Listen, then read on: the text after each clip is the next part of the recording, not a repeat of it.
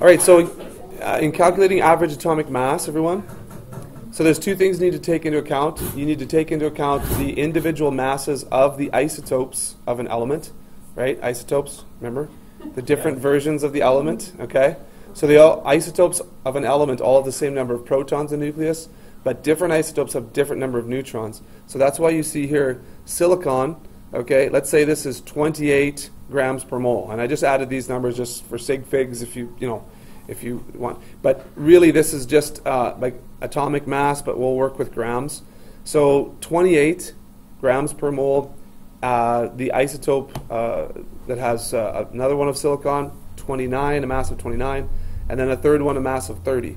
So if we're trying to find the average atomic mass, what we have to take into account is the masses of each isotope and the abundance. So, for example, most most atoms of silicon would have a mass number of 28, or we say 28 grams per mole. We'll say, okay. So this is the mass of the most common isotope of silicon. So when we find the average, you have to do a weighted average. So, for example, 28, we would multiply the mass times the relative abundance as a decimal, and that will give us this actual number. That's the amount of mass that this isotope is going to contribute to the overall mass. And so we do the mass times the abundance plus the second mass times its abundance plus the third mass times its abundance. Okay? And again, the abundance is just what percentage of all silicon atoms would this isotope be. And so it's just a weighted average, just a mathematical weighted average. So when you add up all of these parts, you get an average atomic mass, and with 3 sig figs, 28.1 grams would be your answer for this one. Okay? So mass times relative abundance. I'll come back to this if you're copying this down. I'll come back to it, but I'll just show you one other example that we did. Okay? Here's another example. We're talking about neon here. Okay? So we have neon 20 having a mass of 20 atomic mass units. 22 is 22, and so on. So what's the average? Well, you need the abundance here, and the abundance of each is given on this table. So we simply go 20 times the abundance of that isotope as a decimal, and then we add to that the mass of the second isotope times its abundance as a decimal.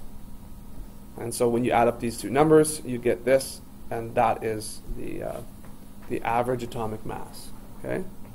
It's very similar to, if your grades in chemistry, let's say. Chemistry grades, right?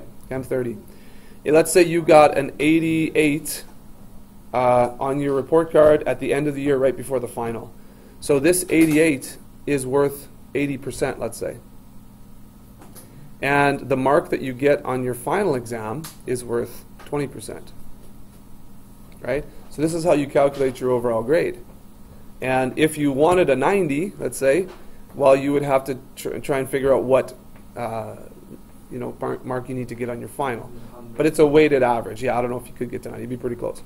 But let's say you got a 90 on your final. Well, your overall grade would be calculated as a weighted average, just like we did in this question. So your grade, let's get out of here. Your grade would be 88 times 0.80 plus 90 on your final times 0.20. And so your overall average, it wouldn't bump your average up much at all. Why? So it's 88.4. That's your overall. Now why? Because this 88 was weighted so heavily. So your overall mark is going to be very close to this, even though it did go up just a little bit. Okay? That's how this works. It's the same way. Does that help clear things up? Yeah? Okay. Any other questions about average atomic mass? Wait a minute. Then if you get 0 on the second pass, you're still dead. Yeah. So technically, on that question, if you get 0 on your final, now it's not good. But if you get 0 on your final, then what? You don't stay with an 88, right? No, you don't stay with an 88. Because look you only get 70. Yeah, because you take 80% of that mark coming in. If you got 0 in your final, now you'd still pass, but you drop by almost 19% or 18%. Yeah, you still pass. but you suck. That's what that means, which is not good. Well, like writing your name down, that's at least Yeah, you just write. 5%. No, you don't get any marks for your name. No. Okay, this video is over.